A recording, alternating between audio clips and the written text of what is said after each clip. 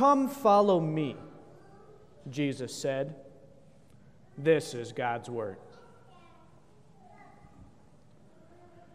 Grace to you and peace from God our Father and from our Lord and Savior, Jesus. Dear followers of Jesus, have you ever had one of those awkward pauses in a conversation? You know, you're talking to a group of people and maybe somebody says something weird, or two people have been arguing and the conversation just drops, or maybe the conversation just runs out and then there's that awkward pause. I hate that awkward pause. Excuse me, Mike is not cooperating today. See if that works better. I hate that awkward pause, and I imagine all of you hate it too, because it's so tense, right? You're just standing there, you don't know what to do or what to say or how to get over it. That's why one of the things I really appreciated about my friend Craig was how he would break that awkward pause. Craig and I were assigned as roommates freshman year of college, and we became good friends over the years. He's a pastor in Michigan now. Craig's a very friendly, joyful, gregarious guy, so whenever there was one of those awkward pauses, he would just look around at everybody and say, "So, have any of you ever been fishing?" And that kind of served to just acknowledge the awkward pause, and it brought a smile to our faces, and it got us over it. Yeah, it got a little cheesy and old after a while, but it was still appreciated. Now, I wonder if any of you have ever had one of those awkward pauses in your life. You see, I think everybody at one point or another struggles with a few questions, and the questions are, what am I doing here? Why do I exist? What is the purpose of my life? And when we ask these questions and when we struggle with these questions, it seems like our life just kind of comes to this awkward pause where we don't know what to do or where to turn. For example, many times people when they're young go through what's called an identity crisis, where they're asking, what is my purpose? What am I supposed to do with my life? And then later, many people go through what's called a midlife crisis, where they look back at their lives and they ask, was it all worth it? I mean, my life is half over. Was this my purpose? Is this what I was supposed to do? And I think these times in life are appropriately called crises. It's terrible to think that your life has no purpose or meaning, and when we go through these crises and ask these questions, our life just kind of comes to this awkward, tense pause. Well, I hope to acknowledge the awkward pause and break the tension by asking you today, so, have any of you ever been fishing? Today is the last day in our sermon series called Aha, where Jesus has been revealing stuff to us. It is my hope that at the end of today's sermon we can say, Aha, I have found my purpose. We're going to find our purpose by first looking at what Jesus' purpose was. Our reading for today comes from Matthew chapter 4. It's right at the beginning of Jesus' ministry. Jesus had just been baptized by John the Baptist, and at his baptism, the Father had had said, "This is my Son, whom I love. With him I am well pleased." So at his baptism, the Father marked Jesus out as the Messiah. So, naturally, Jesus then goes and starts to do the work of the Messiah. Our reading starts out like this. When Jesus heard that John had been put in prison, he returned to Galilee. Leaving Nazareth, he went and lived in Capernaum, which was by the lake, in the area of Zebulun and Naphtali, to fulfill what was said through the prophet Isaiah. Land of Zebulun and land of Naphtali, the way to the sea, along the Jordan, Galilee of the Gentiles. The people living in darkness have seen a great light. On those living in the land of the shadow of death, a light has dawned. From that time on, Jesus began to preach, "Repent, for the kingdom of heaven is near." We can see from this portion of God's word that Jesus' life had meaning and purpose. He was to be the Messiah. He was to save the people from their sins. Jesus' life had so much meaning and purpose that it practically had an instruction manual. We call it the Old Testament. We can clearly see Jesus' life and his purpose in the prophecies of the Old Testament. It goes like this. Step 1, be born of a virgin. Step 2, live a perfect life and fulfill every single law, rule, and regulation and prophecy. Step 3, die on the cross. Step 4, rise from the dead. Step 5, ascend into heaven and rule until the second coming. Jesus' life had meaning and purpose, and he fulfilled that meaning and purpose. Jesus fulfilled every single prophecy that was written about him. Our scripture reading for today says that Jesus went and lived in Capernaum because it was prophesied that he would do that in Isaiah. Jesus fulfilled every single prophecy, every single rule, every single regulation. One of the things that Jesus did was he brought light to the darkness. Our reading for today says that on those living in the land of the shadow of death, a light has dawned. You see, before Jesus came and fulfilled his purpose, we too had a purpose. And that purpose was to live in the land of the shadow of death. Before Jesus came and fulfilled his purpose in our lives, we were living in the land of the shadow of death. All our purpose was to gratify our sinful nature. We had a hopeless, purposeless existence. But our scripture says that Jesus came and he brought us light. He illuminated the darkness. He cast out the darkness of sin from inside us, and he saved us. Jesus had a purpose. His purpose was to save you and me. And Jesus accomplished that purpose. And that purpose also gave his disciples a purpose. Our reading continues.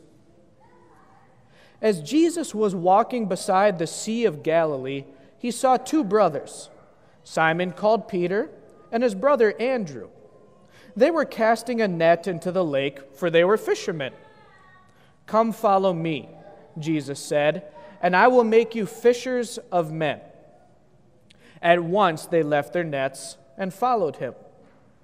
Going on from there, he saw two other brothers, James, the son of Zebedee, and his brother John.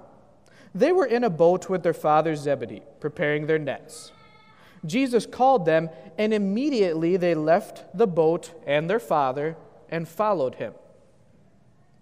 Jesus' life had purpose. He came to save the people from their sins. He came to bring light to the darkness. But that purpose would have been meaningless if nobody knew about it. So, Jesus called some disciples. He called Peter, James, John, and Andrew. He told them, "Come follow me, and I will make you fishers of men." They were to go out and catch people, but instead of using nets, they would be using God's word. They would go out and spread God's word to people. What an amazing purpose! These guys were called to tell people that their sins were forgiven, that God loved them, that they didn't have to worry anymore. What an amazing purpose. They were to be fishers of men.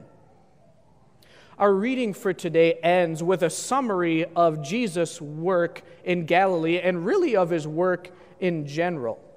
It says, Jesus went throughout Galilee, teaching in their synagogues, preaching the good news of the kingdom, and healing every disease and sickness among the people. One thing that is absolutely clear from this reading is that Jesus fulfilled his purpose. He went out and he told people about the kingdom of God. He told them about forgiveness, and he showed them his love and compassion by tending to their needs, by healing their diseases. Jesus fulfilled his purpose. Now, some of you may be thinking, Pastor, this is all fine and good, but what about me? I mean, Jesus' purpose is easy. He practically had an instruction manual written. The disciples' purpose, that's easy. They got a direct call from Jesus. But what about me? What is my purpose? Well, just like the disciples' purpose flowed from Jesus' purpose, so too our purpose flows from Jesus' purpose. We have a wonderful message.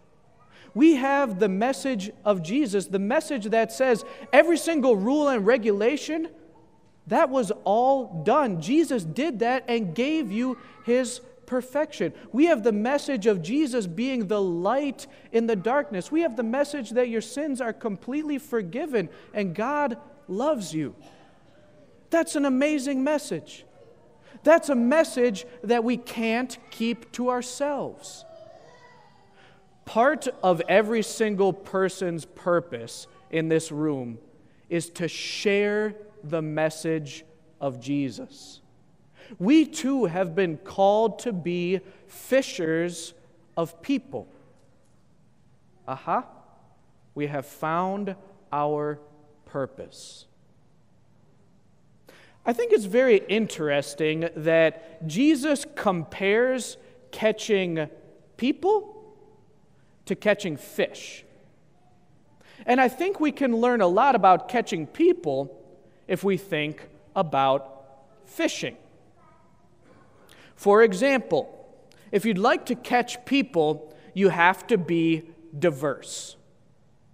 Usually, serious fishermen have tons and tons of equipment. They got a tackle box that's just bursting apart with all these lures. They have all sorts of different rods with different strength line on them, and they know all sorts of different fishing techniques. Fishermen are diverse, and they're diverse so that they can catch different kinds of fish at different times of the year. If we would like to catch people, we too have to be diverse. And the Bible is full of all sorts of different messages that you can share about Jesus. You can tell people about God's compassion. You can tell people how Jesus did all these amazing healing miracles. You can talk about how sin was like we were in this debt that we could never pay off, but Jesus came and he paid it off. You can talk about how it was like we were estranged from the Father, and Jesus came and he brought us back together. Like a tackle box that is full of all sorts of different lures, the Bible is full of all sorts of different messages that you can share. If we would like to fulfill our purpose of being fishers of people, we have to be diverse. Second, we have to be patient. Could you ever imagine a fisherman who goes out to a lake, casts out his line once, reels it in, and says, "Well, guess that didn't work," and then goes home? No, that's ridiculous. Usually, people who fish stay out there for hours and they go to all sorts of different parts of the lake. I recently heard something crazy. There are some people who go fishing who will drag this little house out onto the ice with a truck, and then they'll drill a big hole in the ice and sit there in the cold for hours looking at that hole, hoping that a fish comes by. People who fish are patient. If we would like to catch people, we too have to be patient. Oftentimes, a person is not going to become a Christian after you share the message of Jesus with them once. It's going to take a lot of patience. It's going to take a lot of time continually fostering that relationship. And you're going to have to invite them to church many times or tell them about Jesus many times. If we would like to catch people, we have to be patient.